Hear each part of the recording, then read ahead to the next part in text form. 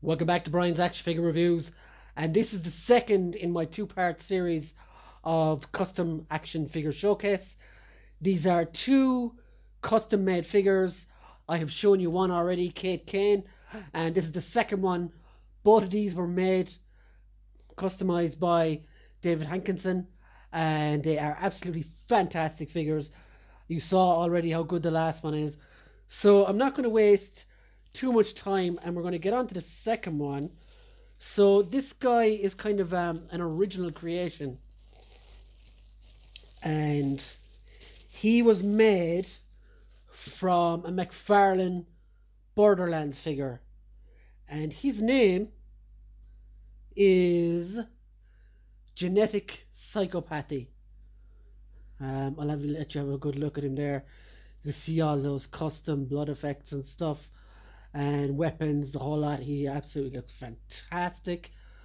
So let's get over and explain some of the details behind genetic psychopathy and where he's coming from and stuff. Let's go. So here we are with genetic psychopathy. He was originally made from a Mcfarlane Borderlands Psycho. I couldn't think of the Borderlands character's name, but there we go. So let's look at him here. As you can see, he's quite the mess, this guy. Not in a figure way, but he's covered in blood, cuts and gashes and everything. The sculpt up along here is absolutely incredible. When I opened the box to get this guy out, I was absolutely blown away because I had no idea, honest to God, no idea what this was even made from, because I have never collected the Borderlands line at all myself. So when I took him out of the box, I was like, oh my days, what is this thing? It's like to hold it in hand, it's like a Mortal Kombat meets Saw character. It's really incredible. I think there was there a video game out in the early 2000s called The Suffering? That's what he reminded me of, something from that. So as you can see, like, there's blood splatters and knife cuts, everything on this guy, blood, even bullet holes along here. So yeah, this guy is class. So let's give you some description. So the bottom part of him was dyed with Rit synthetic to take care of the rub on joints.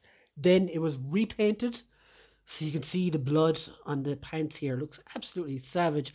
And even the little spots and stuff on the knife and a knee pad and going into the knees as well. You can see it there. It looks absolutely incredible. This guy was at a rough party wherever he was. But the blood splatter around the legs and feet, they're really awesome. Now, one thing I could say about this is maybe there could be some more blood splatter at the back of the legs as well. Just a little bit, but that is, or on the sides here. But the front is absolutely brilliant. It's just class. So you see all the bullet holes and the cuts up along here and on the neck and on the back. These were made with a hot scalpel. Same with the bullet holes. And then David used Tamiya clear red mixed with black wash to make the blood, so it doesn't look like that cartoony blood. It's that real visceral, dirty, gory blood.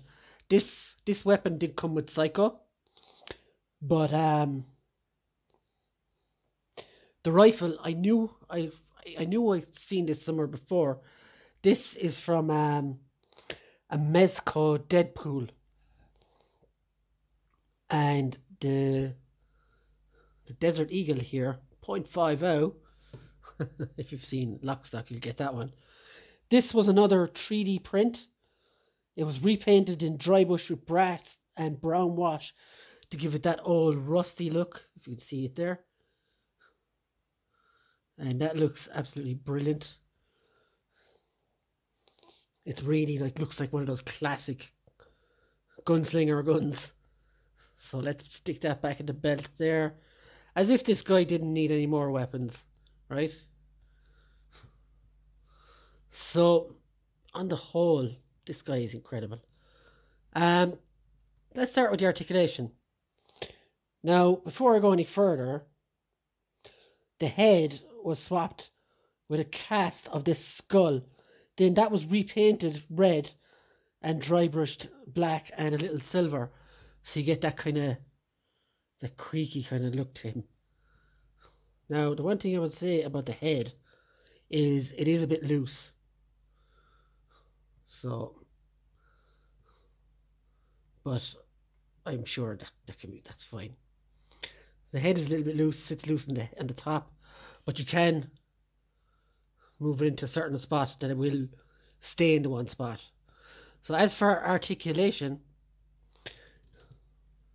I'm wary of these Mcfarlanes because they had a tendency to break. But you do get wrist articulation here and here, articulation at the elbow, articulation up here, the shoulder, that comes out up that far. It's the same on the other hand. You get a kind of chest articulation here, which goes all the way around. That's cool. No waist articulation. The legs, you get single jointed knee that goes left and right. You do get this much swivel on him there. And he will kick out a little bit. And there's not much articulation at the legs. And again, the single joint at both sides. So, let's get a look at this guy next to some other figures. Again, guys, I can't stress how incredible the sculpt is in this fella. And the paint detailing as well is absolutely savage. So here he is next to Marvel Legends Daredevil. Here he is next to Star Wars Black Series Anakin Skywalker. Here he is next to a Storm Collectibles Kazuya Mishima.